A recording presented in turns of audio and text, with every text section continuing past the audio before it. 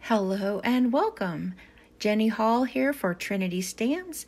I've got 3 rainbow themed cards to share with you. They are all Halloween cards. They're perfect for teachers or kids, friends, anybody. There's not a scary look to them, so it makes them really versatile. I'm going to be stamping with the Shake Your Bones stamp set and dies from Trinity Stamps, some mini Slimline dies, and then here is the Rainbow Brights paper pad. And we'll be using some of these beautiful rainbow papers, and they're so pretty. I'm going to start out by making some card bases. To make a mini Slimline size, cut your cardstock down to 6 by 6 inches and score at 3 inches. It's really that simple. I'm using the Teflon burnishing tool from Trinity here. It helps me a lot whenever I'm burnishing those card bases. Here's a piece of light gray cardstock. I'm going to use some white embossing powder from Ink on 3 with some juicy ink, which is embossing ink from Ink on 3 also.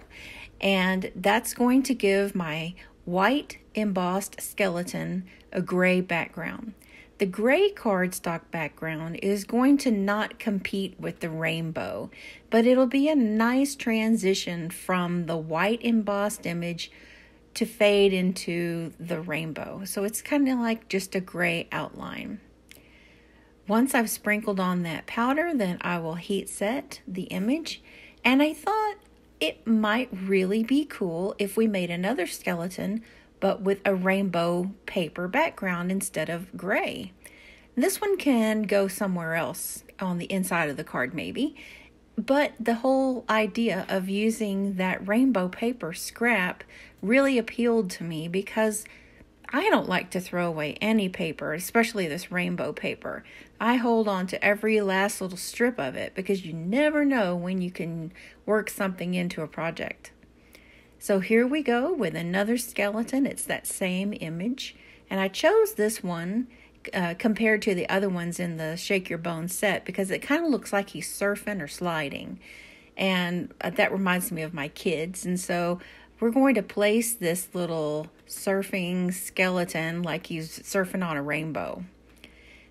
Now I'm going to create my sentiment with some blackout ink from Ink on 3 that's available in the Trinity store. And then we're going to take that die cut panel, place it on there. Isn't that rainbow the coolest? I just love it. And then with some foam adhesive, I've got this cardstock. This is the gray cardstock skeleton. And look at how well that gray works. I'm so glad that sometimes I pick up a piece of colored cardstock and it doesn't work out and I have to redo it. But the gray really worked out. And we're going to keep this sentiment really simple. These are going to be quick and simple cards. And then we're going to take that rainbow skelly and put him on the inside.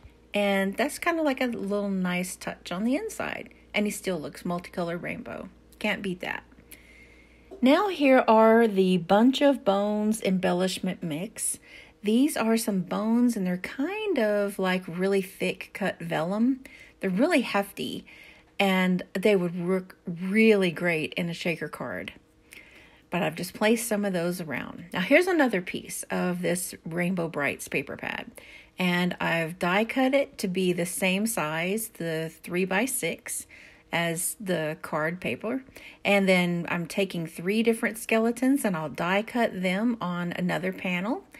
And then I'm going to just quickly attach them all together. And we're going to use that effect of the rainbow to our best advantage. Now here's where you could make this a shaker card. Just raise up all of the panel and use your shaker components to make it a shaker card. Or I decided to just make it to where I could glue it directly down, and I really, really want to see the rainbow. That's what my main thing is going to be, is just the rainbow theme. So we've got all that glued down, and I've taken a scrap of paper here. This is all about scraps. I tell you, I love using up scraps. I'm die cutting all of these words and then we'll adhere them down. We've got some fun sayings in the Shake Your Bones stamp set. This says bonjour. My kids are going to love this. And we've got the fun stuff. This is Happy Halloween and Shake, Rattle, and Roll. And then let's add some more of those bones. That's the bunch of bones embellishment mix. And there's so many bones that come in one package from Trinity. It's really a lot. So that's card number 2. Now for card number 3, I had those die cut paper pieces left over, and it's just more scraps that we're using up, and I just love using up those scraps. So I figured let's make some ink blending.